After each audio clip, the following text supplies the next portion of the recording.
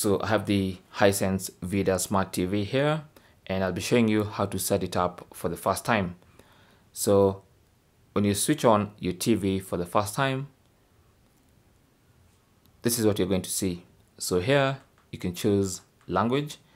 Now there's a high chance there's going to be also a voice guide talking to you. If you want to, you can turn that volume all the way down. Okay, just use your remote, turn the volume all the way down, and then choose your language. So I'll choose English, for instance, and then it wants us to either set up on mobile or set up on TV.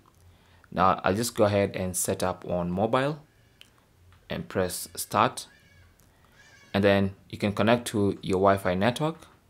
So I'll select my Wi-Fi, put in my Wi-Fi password. Of course, I'll type using the remote control, shift for caps, and so on and so forth. So just type in your password, then go ahead and press OK, and it should connect to your Wi-Fi network.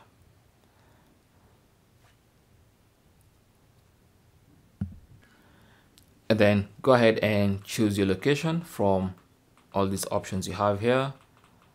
Mine is selected properly, it's Kenya, so I'll press OK. And then you have this data sharing, privacy, and EULA. So you have to acknowledge each of these individually, or you can select all. Okay, now the best thing to do is to accept these two, and then scroll down and skip, and then confirm you want to decline because you don't want to accept everything. And then you have Apple AirPlay and HomeKit are available. Do you want to set up now? I'll just set up later, so I'll select cancel, and there you go. It's as simple as that. We are now inside our Hisense VIDAA Smart TV. So at the top here we have the search function. You have the inputs change, where you can change different inputs, settings, notifications, video account, all that stuff. Okay, and then you have your apps here, and you can go all the way to the end to see more apps, and even go to the store.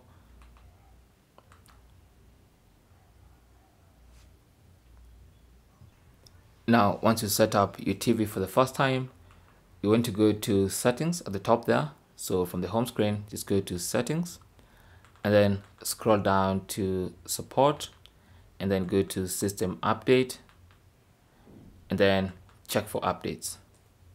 And you want to make sure you're running the latest firmware so that you have all the features available to you. So let's check for an available update. There's none, as you can see. You also want to leave auto update enabled so that you have at least when there's an available update, it can just install straight away. Thanks for watching. Comments and questions down below, and good luck.